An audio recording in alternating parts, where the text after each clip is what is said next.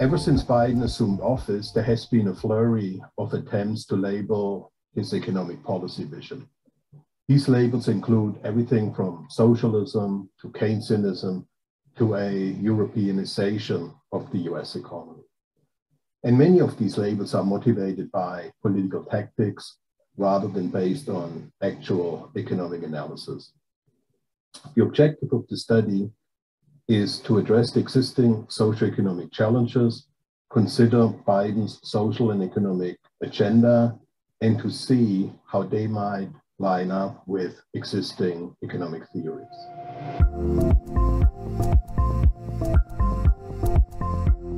When Biden used the campaign slogan, "Battle for the Soul of the Nation," he was especially concerned with rising income inequality and the lack of access to economic opportunities in the US.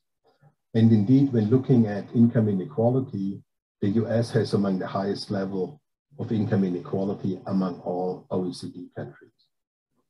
Also, when looking at indicators related to income inequalities, surveys suggest that US citizens are becoming increasingly unhappy, health indicators related to substance abuse deteriorate, and educational attainment levels are comparatively rather low.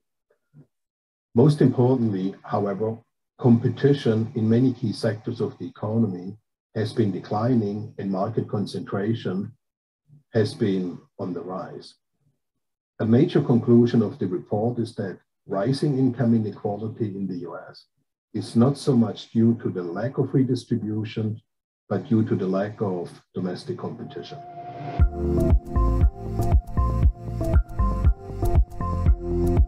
I argue that Bidenomics is much more in the spirit of classical economics than what many people may think. And Adam Smith, for example, the father of modern economics, he already stated, "No society can surely be flourishing and be happy of which the far greater part of the members are poor and miserable." And Adam Smith, moreover, believed that the state must not be reduced to a night watchman state. He advocated instead for an administration of justice that provides public goods such as education and health. I therefore conclude that what many may call socialism in Biden's economic agenda is in fact a correction of market failures and is aimed at strengthening competition.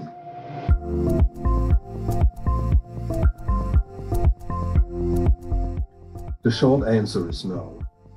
But to address this question more fully, it is first necessary to define Europe's economy. According to Europe's constitution, Europe is a social market economy. And social market economics is a branch of economic thought that originated in Germany during the 1930s and shaped German and European post-World War II economic philosophy. And social market economics explicitly seeks to balance the freedom in the market with equitable social development. And this is opposite to capitalism, which is exclusively concerned with self-interest, and also opposite to socialism, which is exclusively concerned with equitable development and equality. So, as a major obstacle that prevents the US from becoming more like the European-style social market economy has to do with the fact that the very term social market economy is highly stigmatized in the US. But for most Europeans, the term social market economy simply sounds right. And the idea enjoys great political support. The US, on the other hand, lacks a similar broadly accepted identification with a distinct economic philosophy. So in light of those political constraints, it is rather unlikely to expect the US to turn more towards a European-style social market economy.